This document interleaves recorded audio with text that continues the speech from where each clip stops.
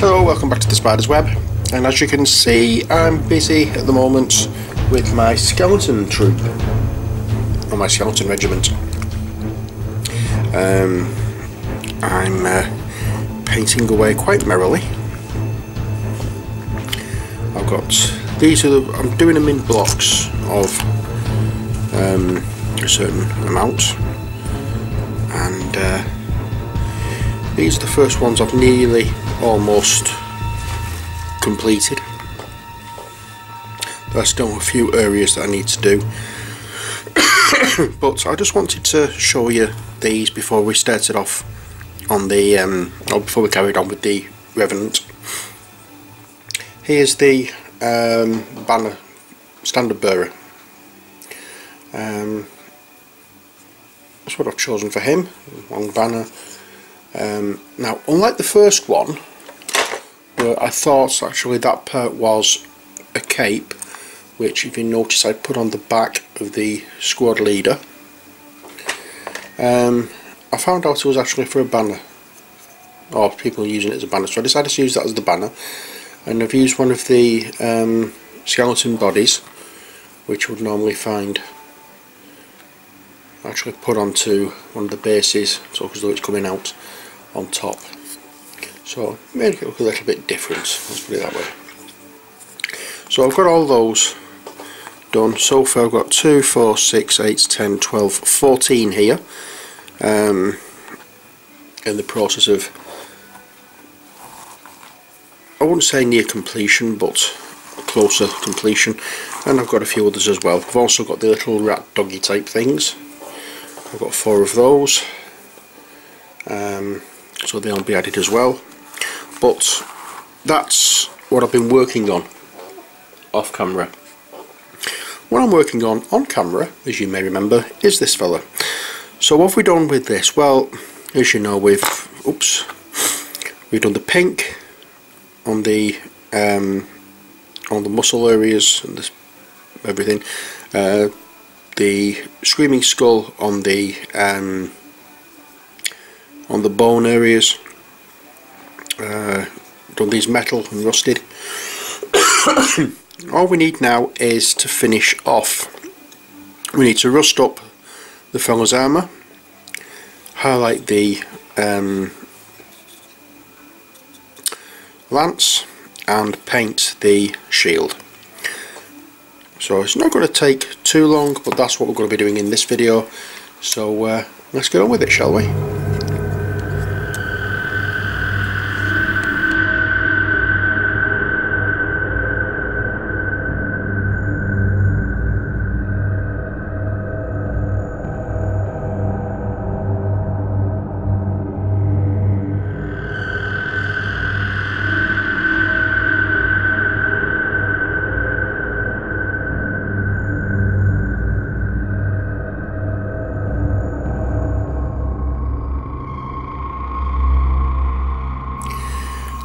Okay, so let's get cracking then, shall we? And what we're going to be starting off doing, I've just noticed a few little bits of the grey primer coming through the shaft of the thing, but it doesn't make any difference because we're going to be disguising that. And the way we're going to be doing that is by getting the dryad bark, which we use to paint the shaft. A little bit of that on our palette. And we're going to mix that in with, not Wasdacker Red, I picked the wrong one up, Evil Sun's Scarlets, which you've seen me use before on this model. And we mix those together to give it a slightly lighter look to it. Let's see if I can shake it up a little to get a bit more paint on the go here. Now we don't want it too red. We want it more of a browny red. I've got a bit too much red in there, to be honest. So let's have a touch more brown here. I want to make it, if you remember the older paint colour of, oh, what was it called? Oh heck, I can't remember. I don't think I have any left of it.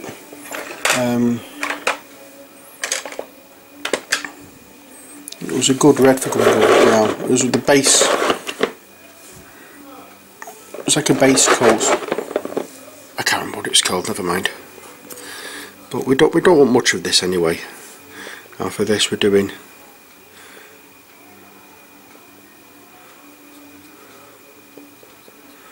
just that. That's all. That's all we're doing. Just that, over the top. It just breaks it up. That's all. Nothing more. Finished. Coupled. That's it. Done. Next, what we're going to be doing is the little bit of a ribbon that's on the top of the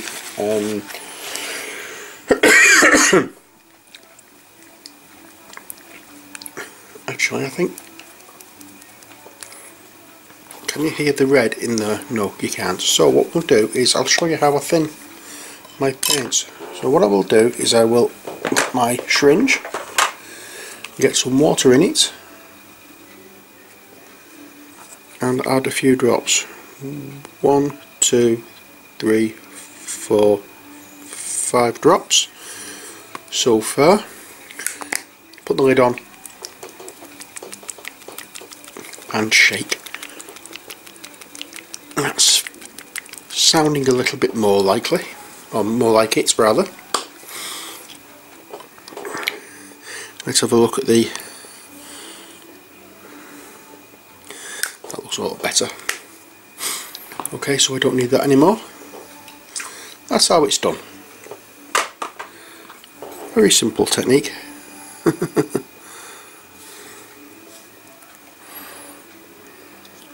I want to get a small amount on the brush. I want to see where the raised areas are, and it's just the raised areas we're using on, or covering with this, not using on. Raised areas we are covering with this red colour.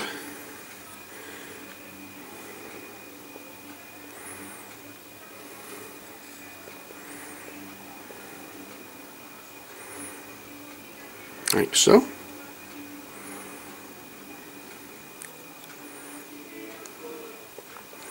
And I've just realised I've only just painted part of the shaft, and I'm holding the shaft while I spin it round. What an idiot. Don't do this, whatever you do, don't do this at all. But there you go. Actually, it's not too bad, it's dried enough for me to get away with doing that.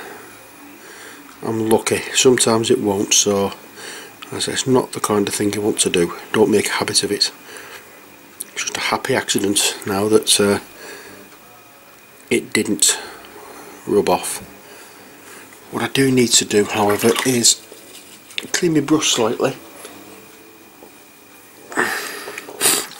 and a little bit of the dryad bark, and just touch on the shaft, just there where I've got a little bit of red, which I don't need. In fact,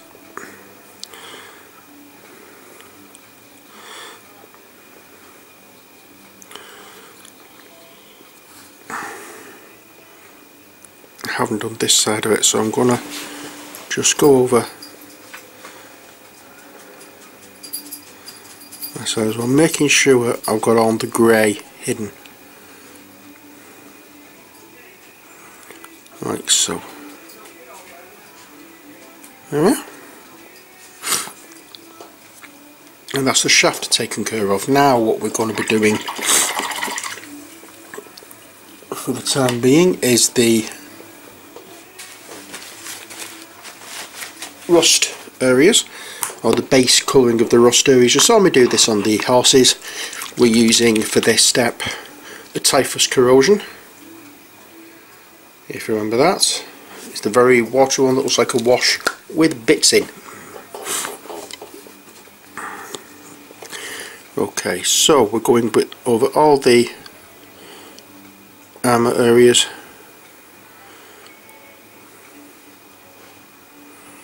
So anywhere where you've actually missed a little bit with the paint, you can disguise with this, not a problem. But don't do it everywhere like you did on the horse. You just want to pick out certain areas to do this with, because there's not a lot of armour here, and you want to make it look as though it's metal and not orange. So that's the way, or that's the reason I'm saying about only doing a small amount on the fella.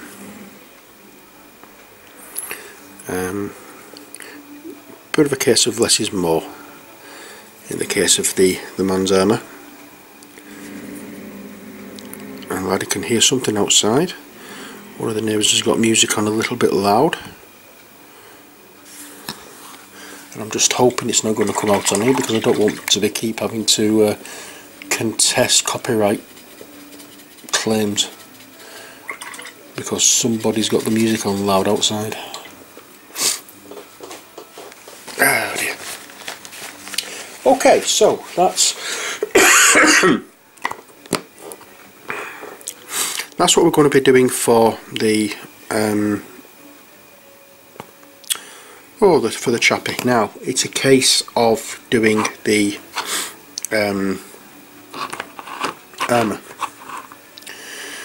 and how we do that is simple. We get three colours. We get Abaddon black, we get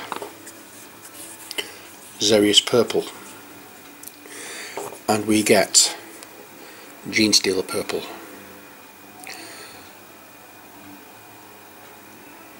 There we go. Now we start off with, in the middle of the shield, we start off with the Xerius purple. It's a mid-tone colour, and we want that quite watery. And we do, as I say, in the middle of the shield, we want this going. It doesn't matter how, there's no hard and fast rule of where to start and stop, but towards the middle of the shield is where you want it to go. While that is still wet,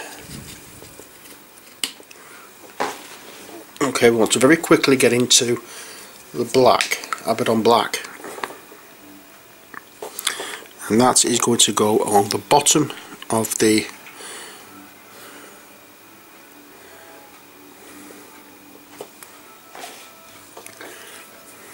shield. And I'm wiped a little bit off now because I want it to go up, and I want this purple to come down into it.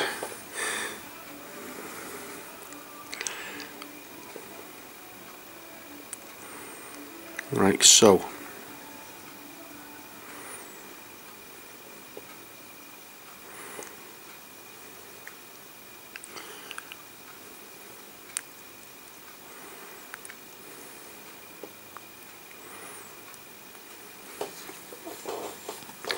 Okay, so I'm going to wipe that off, and I'm going to get some more Xerius purple. This time I'm not going to water it down, I'm just going to use it neat, as it were, and I'm going to just brush down, straight down like so,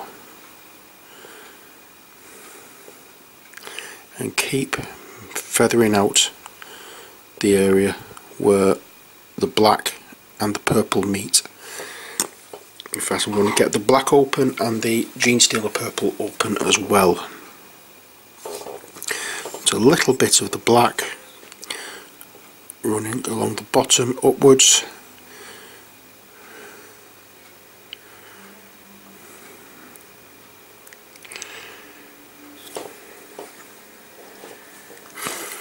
and we'll bring down the purple again,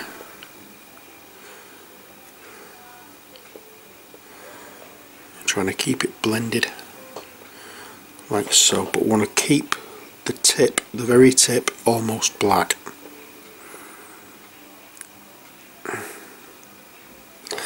And then we're going to clean that off, or clean the brush off rather, and get the Genestealer purple out, which is a lighter one. And we're going to use this at the top of the shield.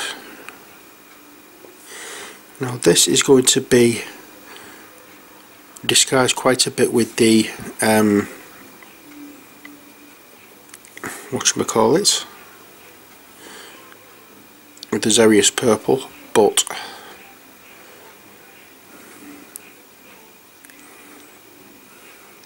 I'm going to put it on and bring it down to meet the Xerius purple, and while the Genestealer purple is still wet, we're going to be pulling the Xerius purple up into that,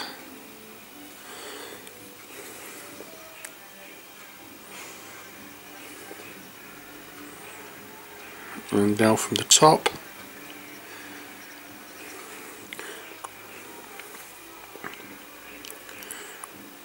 Oh yeah, that's the kind of thing we're looking at.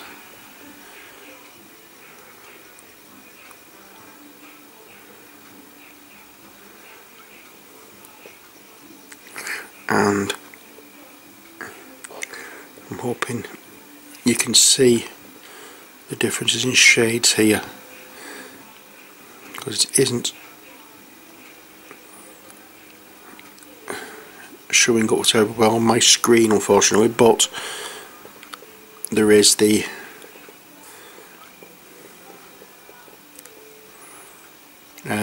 there is a very distinct difference in shades from the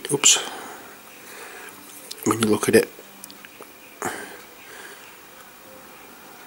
in the flesh, so to speak.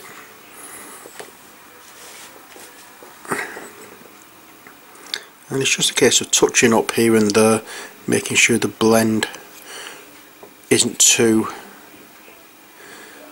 noticeable where the join is in between the two different colours. Down here where the black is, I need to do a little bit more work, because it does look as though there is a very distinct join between the black and the purple, and I do keep wiping off my brush on a piece of kitchen towel here. As I said, I don't want it to look, I don't want it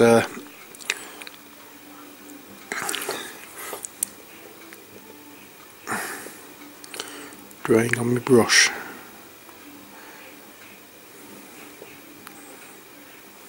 There we go.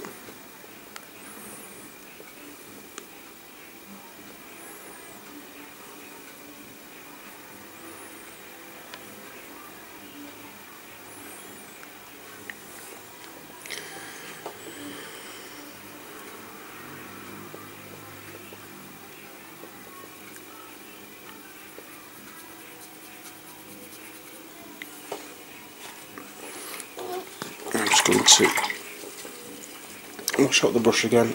It does take a little bit of time and a little bit of practice to do this, unfortunately. It's not something that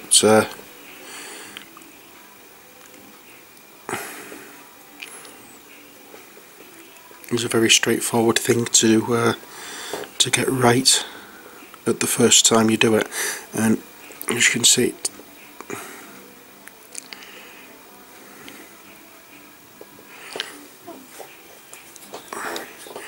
even after doing it a few times, I'm still struggling in certain parts to get it right. Sometimes it will work, not a problem. Other times you have to work at it to get it done right. But that's looking pretty good though, don't you think? Okay, so now that's done, we're going to be concentrating now on the rust effects on the armour. And again, for that we're going to be using Riser Rust, which you saw for the rust effect we did on the horse. Exactly the same technique. I'm doing the same technique on all of my Undead Army. So Riser Rust, if you remember, it's that really thick dry paint, and that's the colour of how it looks in the tub, pot, whatever you want to call it. And we'll get some of this on our brush, dump it on our palette,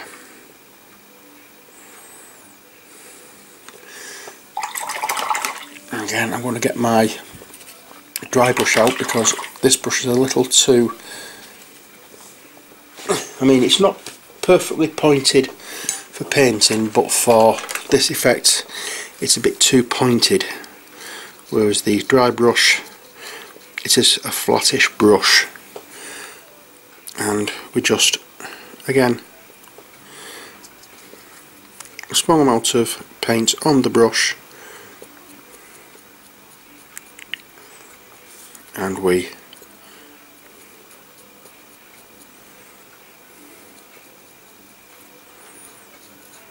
dry brush over.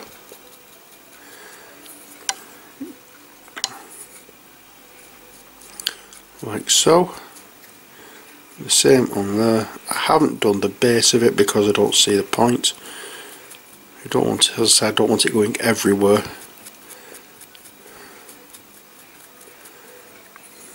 Oh yeah, and that will do. That will do us. That's all we need for that. Just to give us that look of rust. In fact, I've just seen a little bit there that I've not done.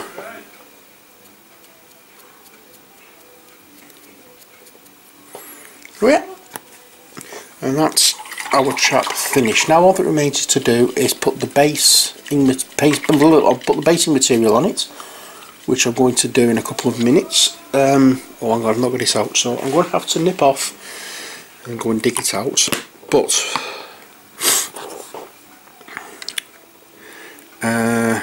I don't think there's anything else I need. There is something I need to just touch up on.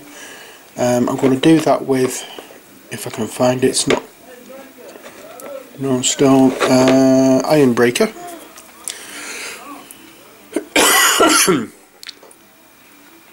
That colour. We're going to just, I say, just a little touch up in one part, and it's here, just on the join between the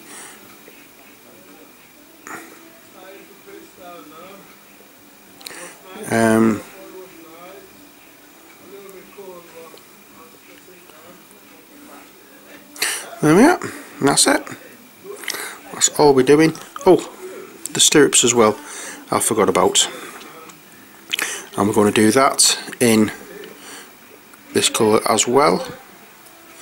And it's just simply a case of just paint it on. Like so. Don't really need to do much on the inside of it because we're not going to see it, but I should have done that before I glued it on. It's a little awkward to get in there. No, but still. You can, if you want, just put a few little dabs here and there in some of the rusted areas, just to show that it is metal.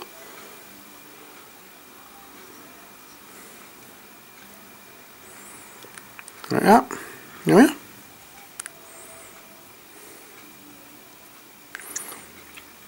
Now I'm just going to step away and pick up and get the basic material, and then I can show you what I'm doing with that. And then I'm going to have to let it dry, glue it down onto the space left here. So this is where he fits in, just there. Then this base was going to be trimmed down, and it's going to be mounted on top of another base, which is going to have the secret weapon, the coffee stirrer sticks. around it, make the base nice, and yeah. So I'm going to come back in a second and show you how I apply the basing material. Okay, I'm back. So let's have a bit of a change around here, shall we? I'll get rid of this disc. I'll take that off. I'll get rid of our regiment, and we'll pull this back into the middle. Now what we're going to be doing is using a scraggy old brush. We're going to be applying dark earth, medium from Vallejo. It's a textured thick paste,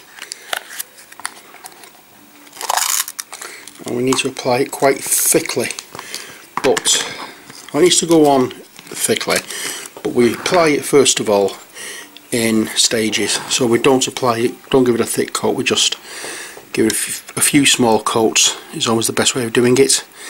Try and build it up to a slope, leading up to the edge of that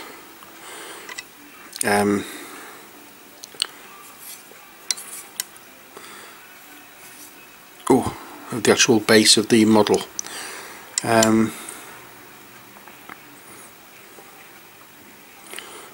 I like to push it into that rather than move it across. I spread it out and then I push it in, because it gives it that really nice effect of it sloping down a little. And once we've done this, it will be reapplied when it's glued down. And it's just a case of just tap it on. You don't want to smooth it on, you're tapping it, you're dabbing it, stippling, whatever you want to call it. Just like so. And again, I'm pushing it into the edge between the flat piece of plastic that it's sat on and the model's base. So I will spread it out a little there, and then I'll start doing the texturing.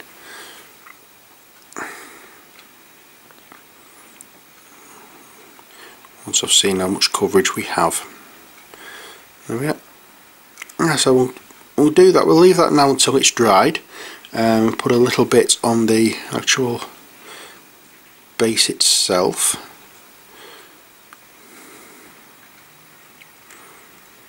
Because a few flat areas which we don't want.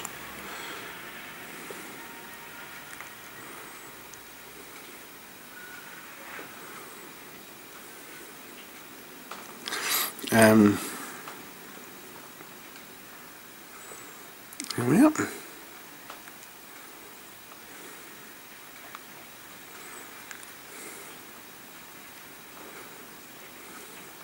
And once this is all dried, we won't paint it, but as I said, we need to come back a few times to build up the height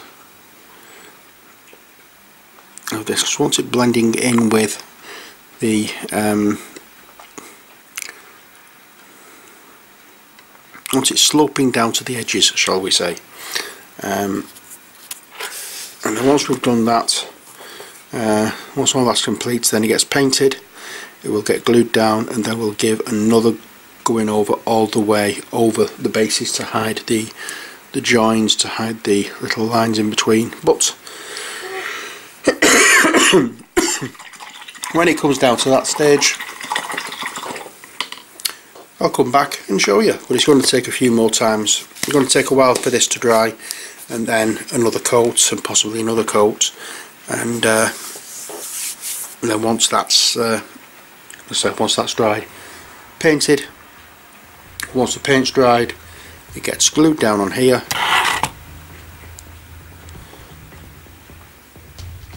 and then we'll go over all of this area again to hide the lines in between the bases, to make it look as though it's all on one base. In fact, I'm just noticing something. We're going to have to do some more bits on some of these anyway, because I forgot to like here where we've got stones there, I forgot to ultra extreme highlight those stones, those big rocks. So we do have a little bit to do on these as well, so that's not a problem, we can do that again. But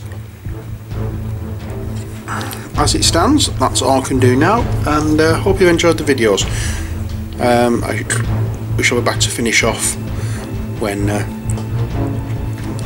it's all ready to do so. Okay, so until next time, as always, take care, God bless, and bye for now.